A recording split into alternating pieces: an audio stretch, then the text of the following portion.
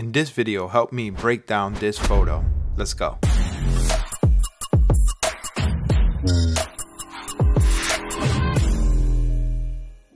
Alright guys, welcome back to yet another video of the photo breakdown, where I break down a photo bit by bit with the light setup, the camera settings, and more information behind the photo. But before we break down this photo set, I need you guys to like this video. If you're new here, subscribe to this channel, hit that bell button so you get notified every single time I drop a new video for you guys.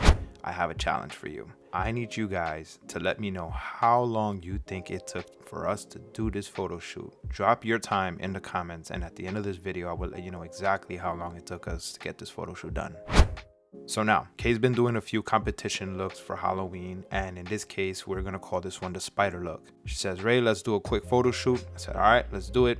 I wanted to go with a different setup than I usually go with. So for this photo set, I used two lights. The key light you see on your screen is the AD600. The modifier I used is the parabolic 7-foot umbrella. And right behind Kay, I have an AD200 gelled with blue. I want to apologize for the terrible BTS video quality. I was in a rush and I just put this together so you guys can benefit from this video. This photo shoot was done at home in my living room, and I'm shooting against my white wall. So here's where the technical settings come in. First, I set up the AD200 with the blue gel behind K, and I tested my lighting with that setting first. The purpose for this was to create somewhat of a gradient from light blue to dark blue. I put the AD200 on a stand and set it right behind K to the height of about her hips. Mind you, she is standing. This keeps that light hot right in that area, and the spill of that light as it gradually goes up will start getting a little bit darker. So it creates somewhat of a gradient. The power for that light was set to 1/128, so that way it wasn't too hot and just overexposing the backdrop. So now this is where I add the key light, the AD400. I angle the umbrella right above K, so that way the light can spill and splash down towards the reflector, fill in those shadows under her, but also reflect back to her face and also give her catch lights.